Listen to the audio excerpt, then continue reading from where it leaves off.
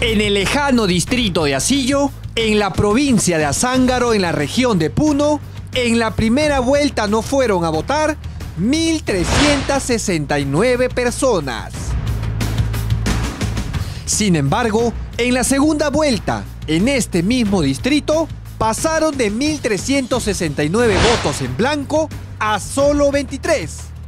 Una estadística que muchos consideran no probable.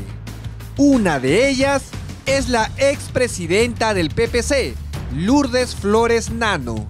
Colegio Faustino Sánchez Carrión, distrito San Juan Bautista, provincia de Huamanga. De esas 9 mesas, 7 mesas tienen votos blancos, 0. Y por supuesto el señor pasa de 200 votos en todas las mesas. Entonces en esas 7 mesas pasa de 200 votos. Presunción, se llenaron los votos blancos. Otro ejemplo es el distrito de San Juan Bautista, ubicado en la provincia de Huamanga, en la región de Ayacucho.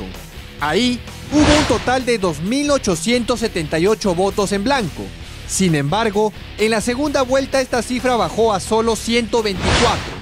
Es decir, 2.754 votos de diferencia respecto a los comicios del 11 de abril.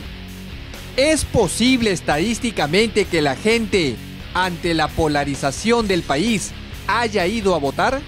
Entonces estas son cosas que no tienen congruencia estadísticamente hablando.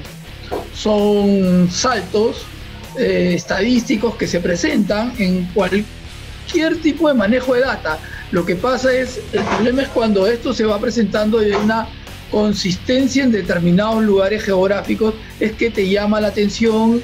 Para el estadístico e integrante del equipo técnico de Fuerza Popular, Leopoldo Monzón, estos números son estadísticamente improbables, debido al amplio margen que tienen respecto a la primera vuelta.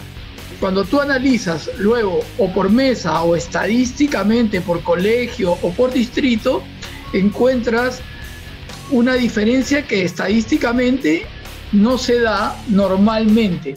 O sea, siempre tiene que haber, y a lo largo de toda la historia, de todas las votaciones, ha habido un total de blancos que siempre se ha mantenido.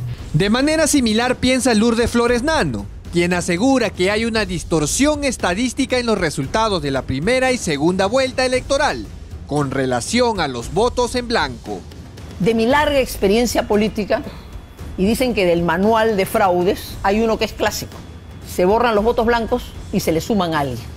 Según una propia investigación de la expresidenta del PPC, en todas las mesas de votación que Fuerza Popular ha solicitado su nulidad, se evidencian números que no están acorde a la realidad. En la primera vuelta hubo 67 votos blancos, en la segunda vuelta el señor Castillo, en una mesa en la cual hay firmas falsas, sube su votación por encima del promedio estadístico y 0 votos blancos. Todos estos ejemplos son parte de los recursos de nulidad en las mesas de votación que está solicitando Fuerza Popular. Leopoldo Monzón muestra otros ejemplos que está investigando el propio partido político y que será de conocimiento público para todos los ciudadanos. Mira, acá está cargada la primera y la segunda vuelta electoral, una cantidad de datos de todo el país, ¿ya? En la pantalla que ves al costadito, ves votos nulos, votos en blanco, mesas con menos de 5 votos de Fuerza Popular, y abajo ves las actas que se han pedido la nulidad. Pero hay más ejemplos. En el colegio Víctor Antonio Herrera, en el distrito de Tacabamba, en la provincia de Chota, en Cajamarca, donde Pedro Castillo alcanzó un gran número de votos, nuevamente se registró 0 votos en blanco, de acuerdo al acta 012248. A ese caso se le suma el del colegio parroquial Los Caminantes en Villa María del Triunfo, donde Perú Libre obtuvo 101 votos y Fuerza Popular 88. Según el acta 049382, aquí también se registró 0 votos en blanco, y además fue la única mesa en la que ganó Pedro Castillo.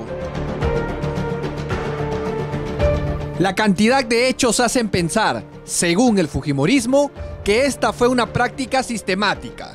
Mientras esto ocurre, el Jurado Nacional de Elecciones sigue revisando expedientes.